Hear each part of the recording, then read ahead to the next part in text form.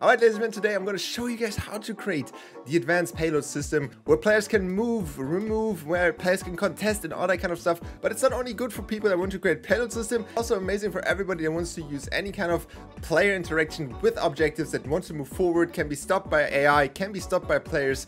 So it's not only for people that want to create payload maps, it is for everybody. So let's jump right into it. So as you can see, this is my payload and I want to move it forward. I'm going in here and I'm moving it forward. I even sit on this payload because I have the bots for it. Now this guy comes in here and stops my payload for whatever reason. So I go down here and tell him, "Get the f out of here!" I could also kill him if I want to, but I'm just nice today.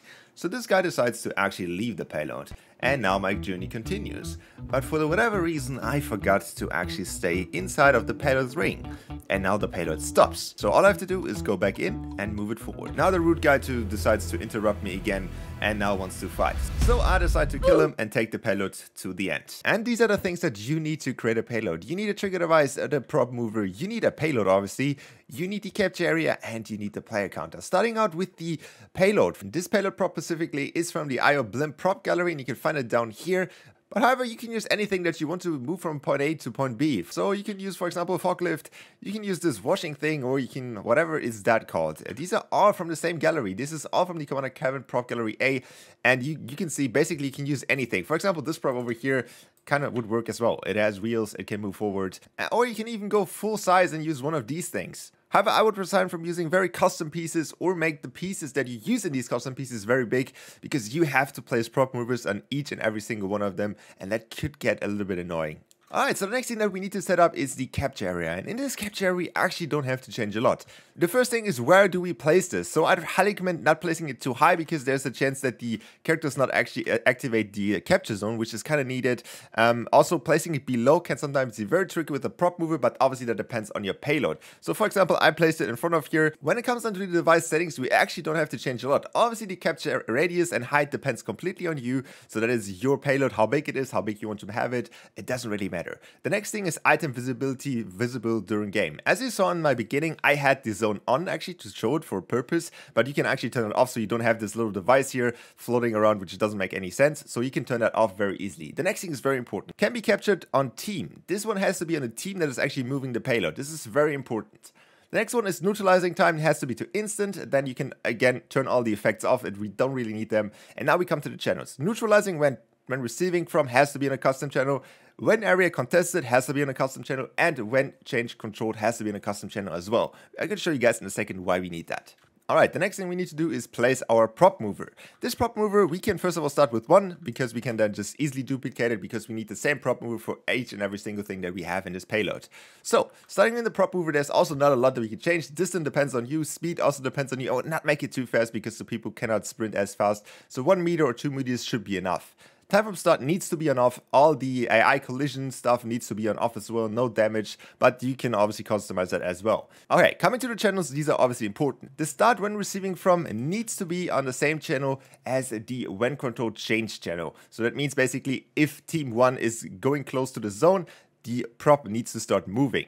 The next one is pause when receiving from. This needs to be on channel 2. This is very important. When enemies come close to the zone, we want this to be contested and we don't want the payload to move anymore. And the last one is also resume or advanced when receiving from. You can choose either of those settings. Has to be on channel 1 as well. So we want to obviously continue if the side is cleared, if there's only the attacking team pushing. So have that on the same channel as well. Now you can place the prop mover on the capture area, and you can also place it on the payload. Alright, some of you probably saw that there's a channel on neutralizing when receiving from that we haven't used yet. This one we need for the player counter. Why do we need that? Because there's no setting in the capture area which allows us, if anybody steps out of the capture area, that the payload stops. For example, if no one of the enemy team or our team is close to the payload, it should not move at all, but it would move if we wouldn't have this setting. So we're gonna have this on a custom setting. Now we can go in our prop mover and change a few settings as well. First of all, there's nothing that really matters on this first few settings here. Actually, we only need one setting. you need to make sure that it's obviously a zone and it's a cylinder. So it's basically the same size as our capture area. So it makes sense. All the other things are super custom to you. You can do whatever you want in here. It really depends on you. The only thing that is important is when player removes transmit on channel 3. That means if a player leaves this zone, so you can see it right here, if there is this 0, which now means it sends a signal to our capture area, which then is the neutralizing option. That means that the capture area get neutralized. And then the last thing that we just need is to make the payload stop. Obviously, we have the payload stop on channel 2, so we cannot use it on channel 3, which is very good because we can just use a trigger device.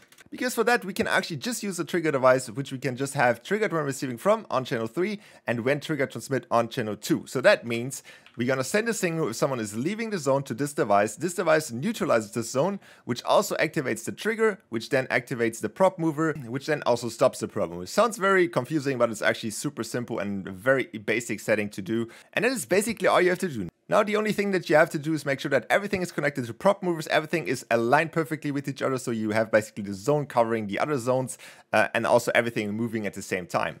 Okay, I quickly have to stop Richie Toons here and I have to interview with Richie Toons. While editing this, I found out that there's actually a bug which sometimes prevents the payload from moving if you use these first settings.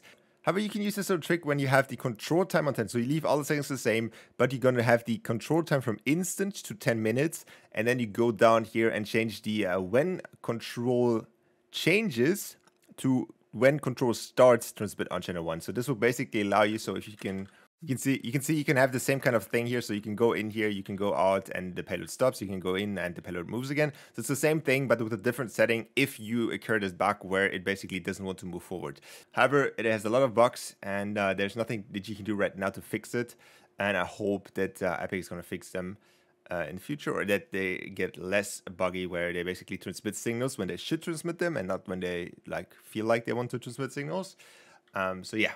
If you have any questions, leave them down below. I try to answer them. I know there will be a lot of bugs in this one, and a lot of people will struggle to get this working because just Fortnite Creative does Fortnite Creative things. So definitely let me know in the comments. I will try to help you if possible, and I will see you guys back in the next one.